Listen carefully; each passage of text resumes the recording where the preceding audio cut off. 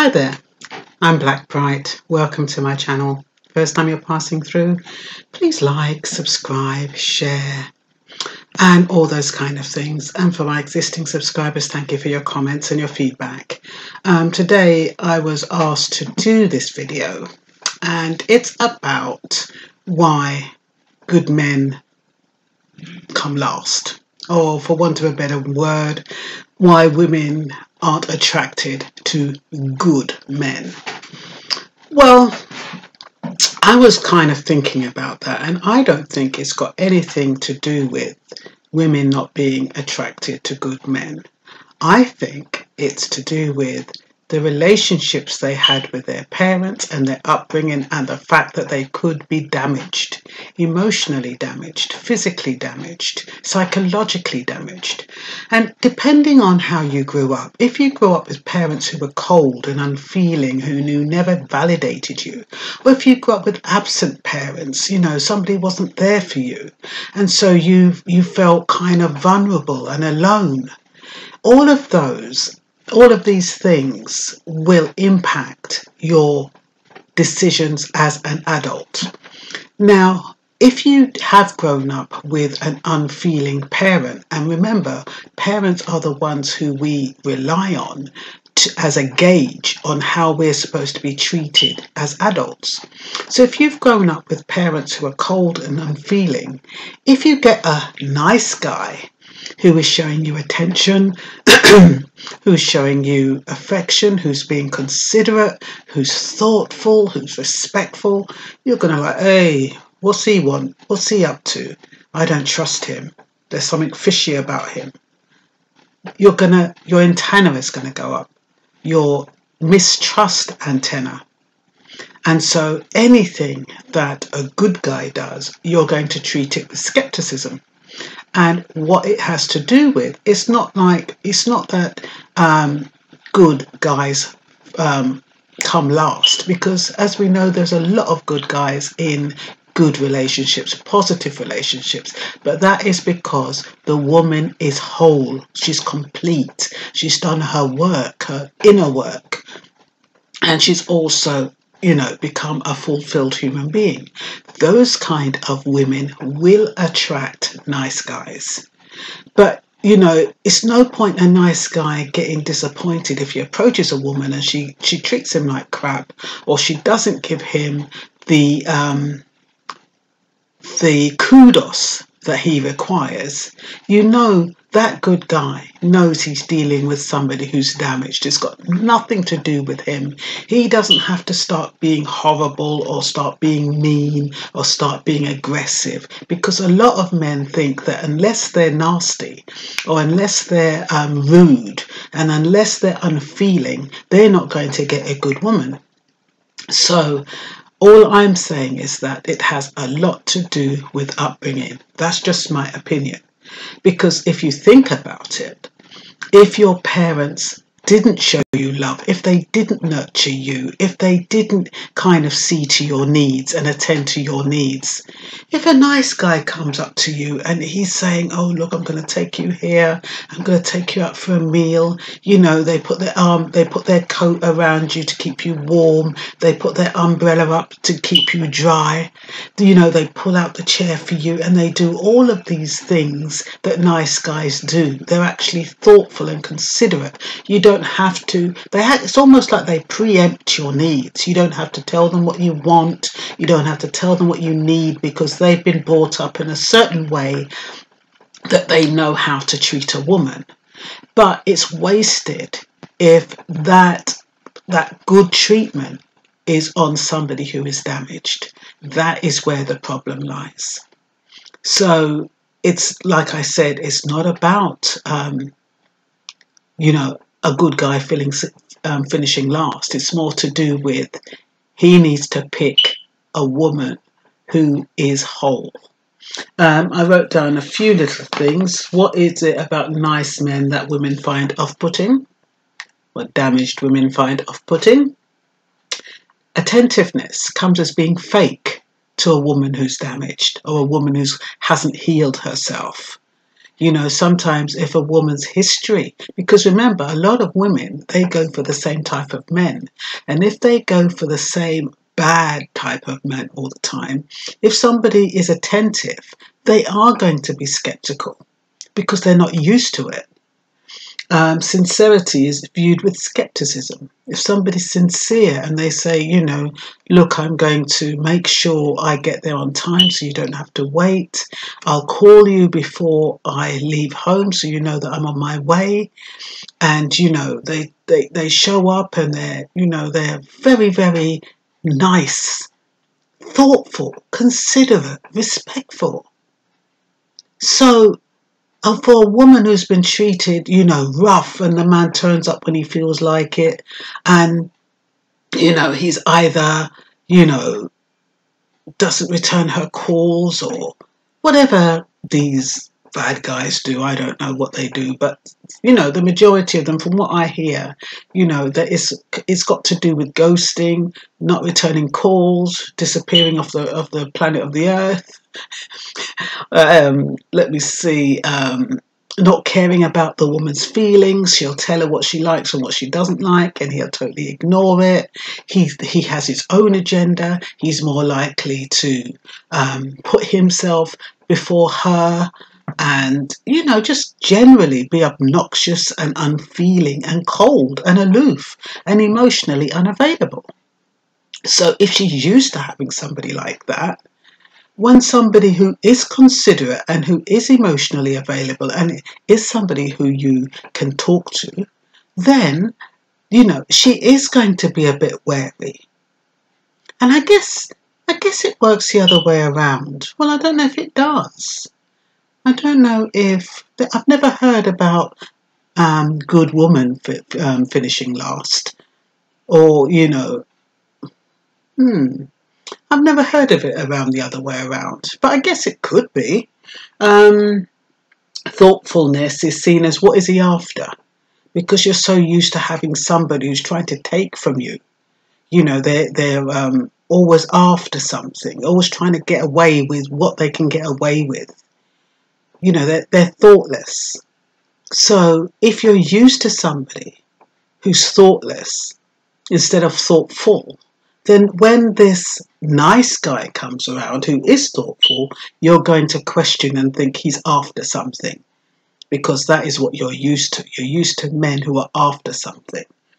Also, strong women, they feel as though they're going to push a nice person away.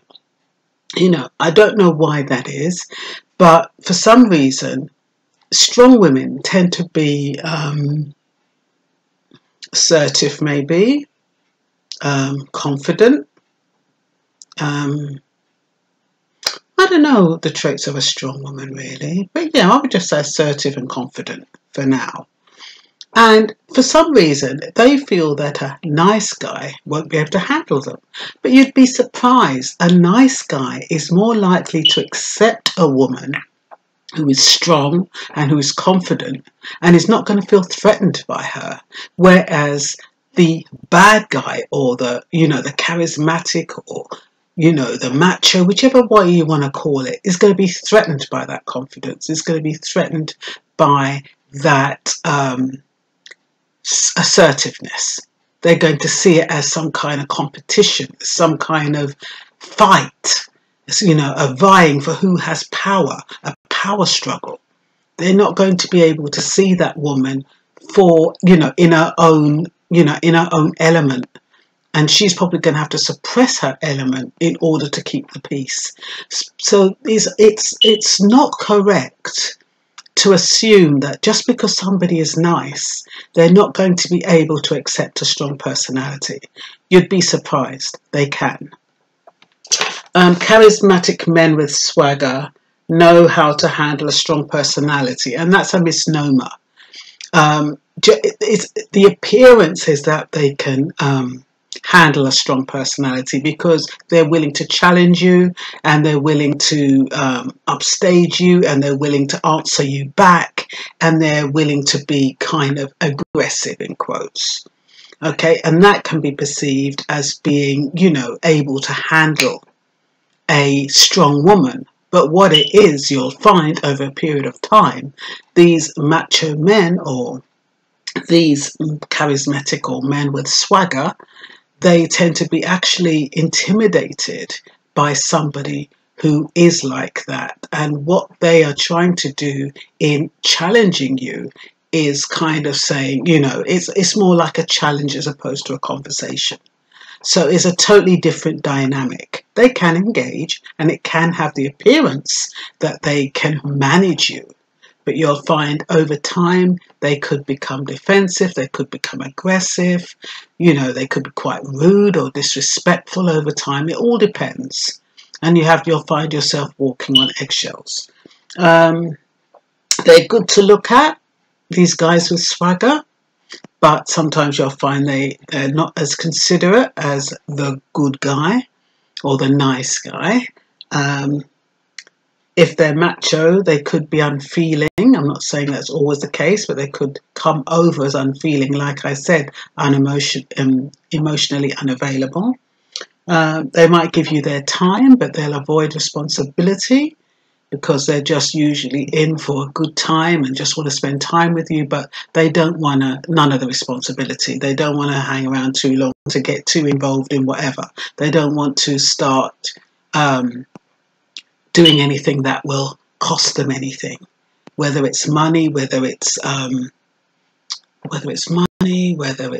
not necessarily time, but anything that's going to take away their emotion, anything that's going to get them too emotionally involved, they will stay away from. So they kind of build up a wall.